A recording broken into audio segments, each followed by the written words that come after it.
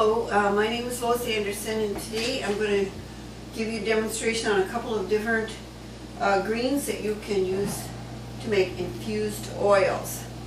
The first one I'm going to show you is the top of a fennel bulb. Usually you get a really big piece of this fluffy looking stuff that almost looks like dill, and so what I did was I washed it, laid it out, let it dry for a couple of days, and I've got it all cut up here. So I'm going to stick it in my little jar here, and the recipe that I found also said to put garlic. So I'm going to crush my garlic with my big knife, and I'm going to do a couple of garlic here, and I'm going to also put in a little bit of the crushed red pepper, and some pieces of this lemon, and then I'm going to put the rest of the fennel, what they call them fennel fawns, I found out on the computer. So I'm going to put this lemon in there and those, and it's going to make a wonderful infused oil. I'm going to be using it in my salads, and so I'm anxious to try this and see how that tastes. I'm going to stick the rest of the fennel in there. It's in a little half-pint jar, and then I'm going to fill it with olive oil. This is extra virgin olive oil that I'm using. I'm just going to cover all the greens and everything. Lightly put the lid on it, not real tight. I'm going to put it in my kettle and put the water up, not quite to the top of the jar, because I don't want the water to go inside the jar.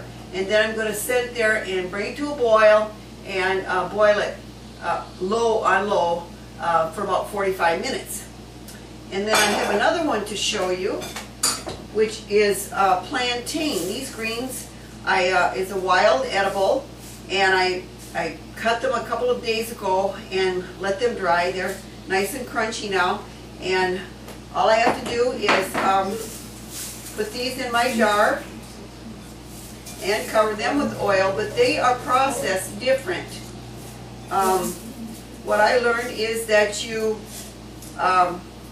just leave them on the cupboard with the lid on it for 5 to 6 days, and then both of these, once they're done, then you will be straining them through either a cheesecloth or just a regular wooden strainer, and then you'll have your oil to use that is infused with these plants. And some of the things that I found out that the plantain oil is good for is soothing pain. It's good on rashes, scrapes, itchy bug bites, and stings, bug bite stings. And so I'm going to put the lid on this and just leave this set for a few days, and then strain that off. And those are two wonderful homemade oils that you can make that don't cost you much money to make, and they're natural and very nutritious. You know, the nutrition is in the greens, and so that's going to get into your skin, because anything you put on your skin gets into your body, and so it won't have any chemicals in like something that you would buy downtown. And so that's why I wanted to show you this, that you can make something from nature that is really good for your body. So I hope you enjoy this little demo today.